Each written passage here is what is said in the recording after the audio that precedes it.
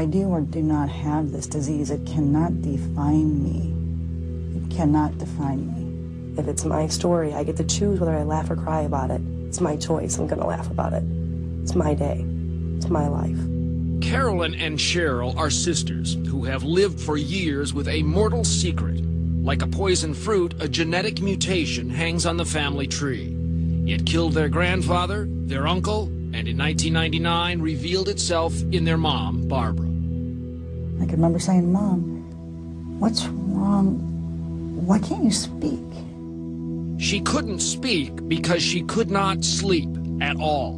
Inside Barbara's brain, a genetic tripwire had been crossed, and in a matter of months, she went from being a vigorous 52-year-old woman to a coma, emerging only a few days at the very end. They took her intubation out, and she couldn't really talk because she was so dry-throated and everything, and she was trying to write, and she wrote FFI with a question mark behind it.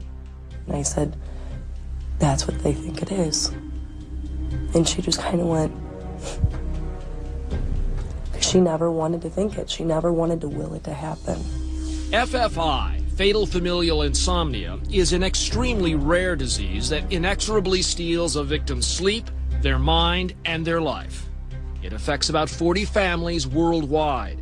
Barbara didn't know it when she died, but odds are 50-50 she passed it on to her daughters. Before this story is over, we will know which one of them has decided to learn her fate and which has chosen to remain in the dark. But to understand this disease, we must start in Italy, 250 years ago. Researchers believe a wealthy Venetian doctor unknowingly carried the original genetic mutation for FFI. But the experts simply refer to him as Patient Zero, the first known case of the disease. By the time he died in 1765, he had passed the gene and the curse to his children, and the chain had begun. In its first stages, family members experienced a kind of insomnia we'd all recognize, but those sleepless nights never ended. I'd say within a month, it's pretty clear that you've got a disease like no other disease. D.T. Max has spent years researching the phenomenon of FFI. His book, The Family That Couldn't Sleep, traces the history of the Italian clan who first carried this cruel disease. 1, you're not sleeping. 2, you're having difficulty walking. 3, your ability to focus has gone downhill rapidly until about ordinarily the 9th month the disease ends with death. Many of the afflicted Italian family members were brought here to San Servolo, an island asylum just a short boat ride from Venice. Now a museum, San Servolo remains a haunting place. What would it have been like to walk inside these walls? There would be howls, there would be people doing uncontrollable behavior, there would be attendants chasing after them. I saw one room downstairs with leather restraints. Some of the treatment was simply just keeping these people from hurting each other. Generation after generation of this family was, in the later stages of the disease, were strapped to a bed at night.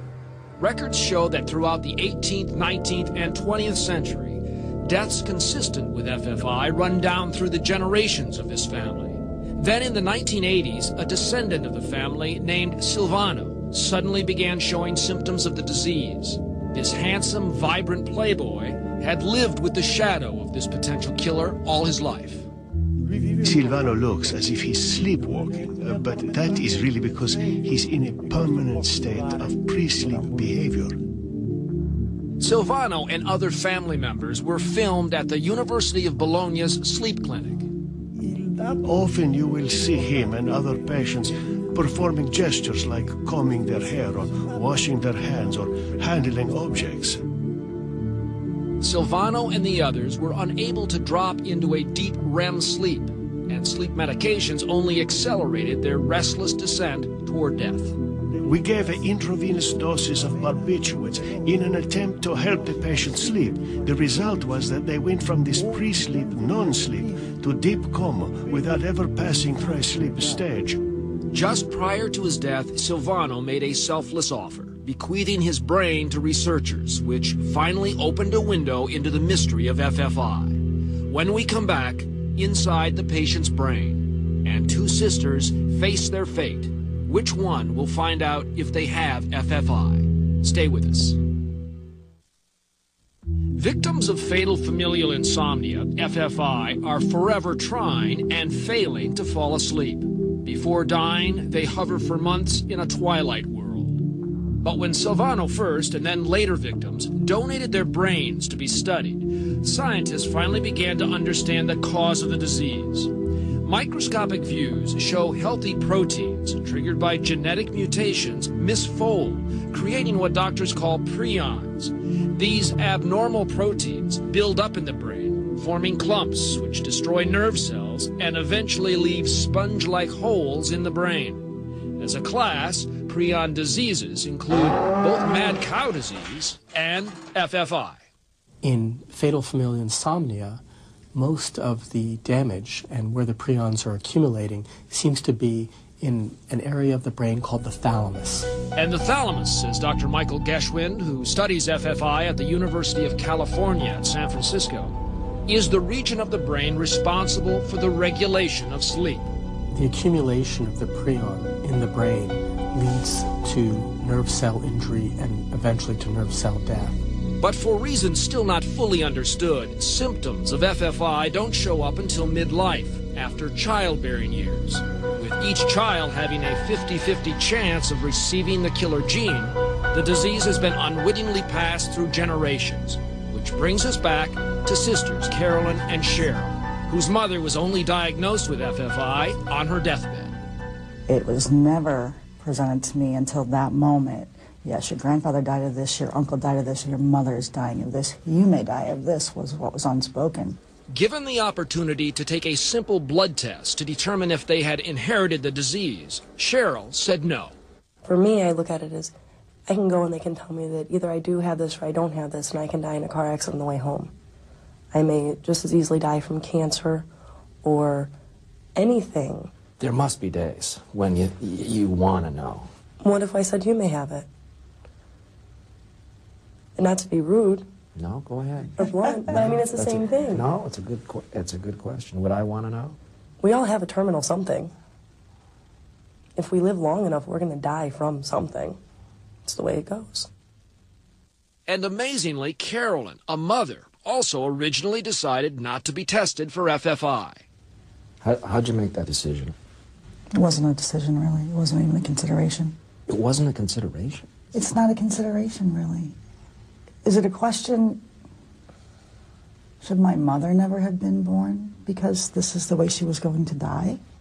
That's insane. But as Carolyn moved into the last months of her second pregnancy, she had a change of heart and mind, revealed in this remarkable interview taped just weeks after she decided to take the blood test.